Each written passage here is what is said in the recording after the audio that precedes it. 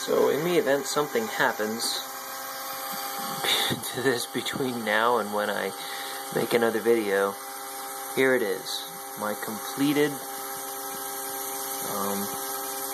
Bedini energizer.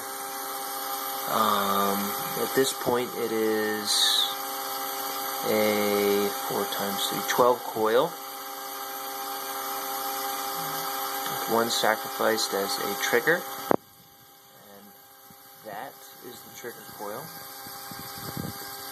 This coil assembly, total, with all the coils in parallel, is 0.07 ohms. So we're below the 1 ohm threshold to assist. I need to be a little bit lower yet, but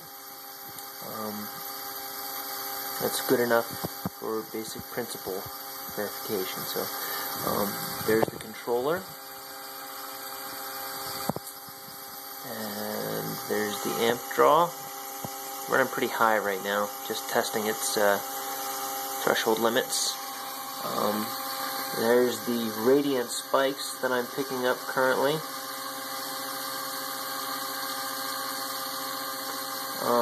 And here's the pulse train for the energizer itself.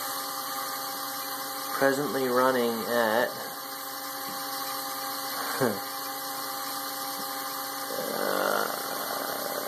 we go, 416 hertz.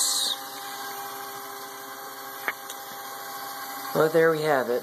With all of my projects, they seem to disintegrate one way or another by throwing a magnet or melting a coil or two because of a wire getting shorted or something. I can't tell you how many transistors I have lost from this project.